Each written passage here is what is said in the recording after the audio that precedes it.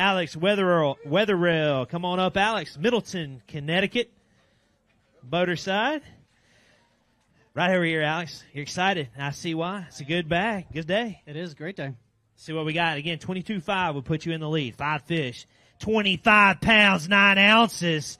And there's your new leader with Alex Wetherell all the way from Middletown, Connecticut. There's a 25-pound bag. And there you go, your new leader, Alex Wetherell from Middletown, Connecticut. 25 pounds, 9 ounces.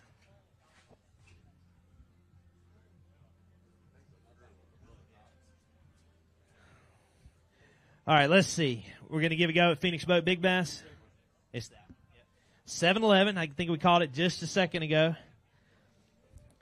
To tie it, 7-12 or larger, it's all yours. 7 pounds even, but hey, let's hand those off. What a great day. I kind of asked this question earlier.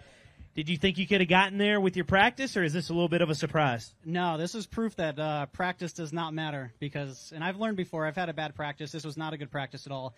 I did catch a couple fish, and, I sampled stuff, and thankfully that sample turned into a pretty good bag today. Well, let's talk about day 2 a little bit. You think you can repeat that? Yeah, there's definitely fish around. Well, I don't know if I'm going to catch one that big, but I'll definitely be around them. Is that your 5?